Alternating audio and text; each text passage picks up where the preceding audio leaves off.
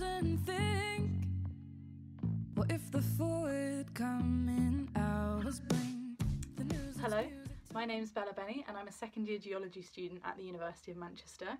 I'm also a singer-songwriter and musician, and I've been asked to share a little bit about my creative process and how I draw inspiration from what I learn in lectures and what I learn about geology and kind of combine it all together and put it into my music.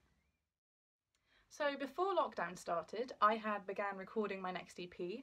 An EP is just a short 5 to 6 song album, and in this case it would be my latest and hopefully my best original work.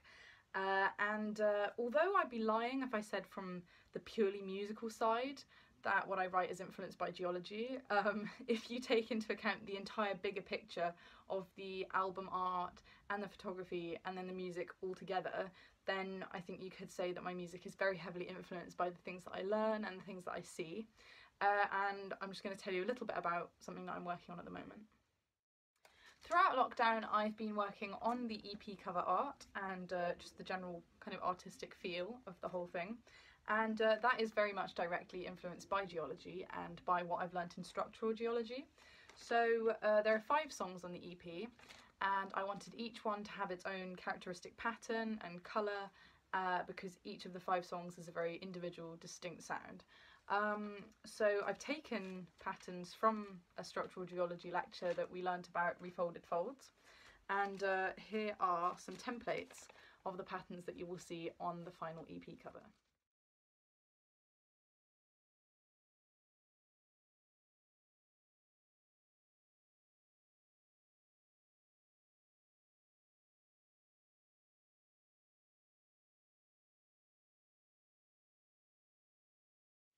So I really hope you've enjoyed seeing and hearing a little bit more about the creative process that goes into sort of creating the whole EP, not just the musical side of things. And I think it's a really interesting example of how the arts and the sciences can be married together hopefully in quite a nice way. And obviously we'll just have to wait and see how it turns out, but already the feedback I've got on the idea of the patterns and where they come from has been really positive, and it's nice to be able to send out a message which is more than just music. And an appreciation for more than just the art. Yeah, just huge thanks to anyone who's watched this, and huge thanks to anyone and everyone in the department who already supports me and continues to do so. And thank you very much for watching. 'Cause I'll be alright and I'll be okay.